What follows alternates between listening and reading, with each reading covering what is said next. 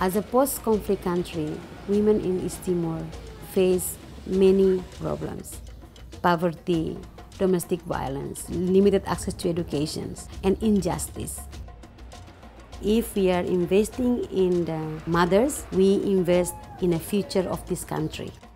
So Alola's foundation established with the objective to increase women's and children's status in all aspects of life.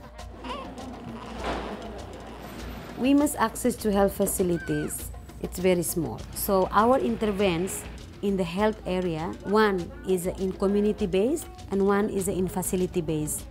Our program is very strong, specifically in maternal and child health. In facility-based, we work in hospitals with our newborn care activities.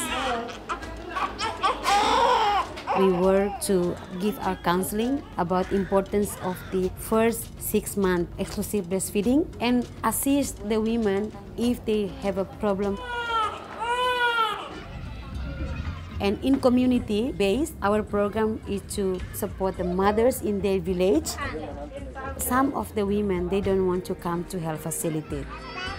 So the maternity pack is one of the strategies to increase women's access, because we provide some baby wrap, women's clothes, and information on postnatal care and family planning.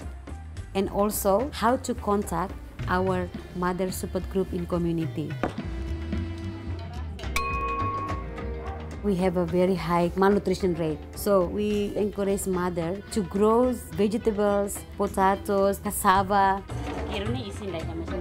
And so every month our staff go out to district to assist them on how to prepare the food. Cooking demonstration, that's one of their favorite session in community. They come together and they learn about the way to prepare food.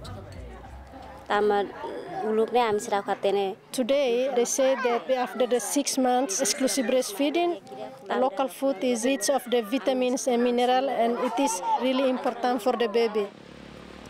The most problem effect from the children from the post-conflict country is psychological.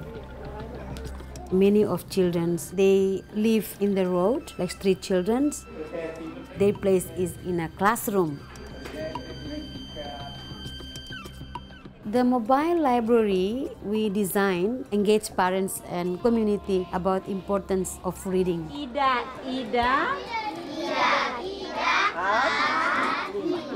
Our staff also provides some education games, numbers, shapes, and the alphabets. In East Timor, 47% of people still living under poverty line, and this is of course mostly women. The most of the issues that we deal with the women in the city is how to advocate and how to empower them. In the Women Resource Center, men and women come to get assistance from us, how to write CV and training. We come in one commitment that we want to do better and we want to do more to serve our respective community. This award is not just only for us, only for Alola, but for children, for women, and for this country.